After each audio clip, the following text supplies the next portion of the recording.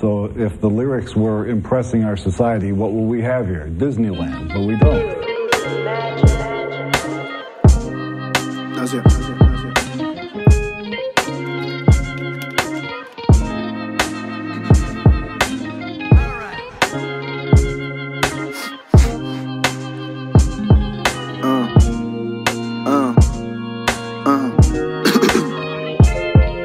They put the blame on our music, they put the blame on our culture, they put the blame on our children, they put the blame on our elders, they put the blame on our mentality and the way that we've grown up. Not knowing we ain't had a choice. In those places we grew up, we played the cards that we was dealt. For you it was easier said than done, chilling behind your laptop screen trying to make sure your tweets had puns.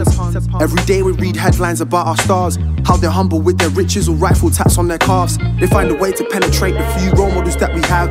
Anything that they can savage, anything that they can blag, they damage it, then publish it to those who aren't aware of the facts. I can't tell you about the root, but I can tell you what's been attached. See, I ain't trying to preach, it's this clarity I'm trying to release. I've been seeing it from a young age, this the first time I can speak. Then they wonder why the youth are so messed up inside the streets. Cause anytime it's urban, I gotta turn to BBC for my presence, but do you feel me? Everybody says they're real, I'm just aiming to shoot the real me. Subconsciously, I can't even imagine how this has emerged. How people from the suburbs try to tell us how it can work. They censor us, take away our music, take away our freedom, then say everything that happens probably happens for a reason. Brainwashed from early stages, I wrote these lyrics for a cause. They say unis to break down doors, I just finished, still on my poor. 27k in debt, but my degree could keep me warm. Just so I can show my aunties and show them what I've got in store.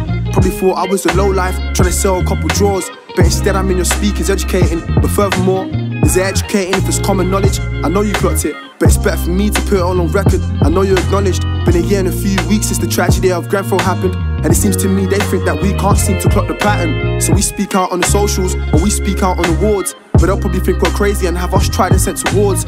So how can I be excited about designer shoes on my feet when I probably won't get to bust unless I'm rapping on Afro beats?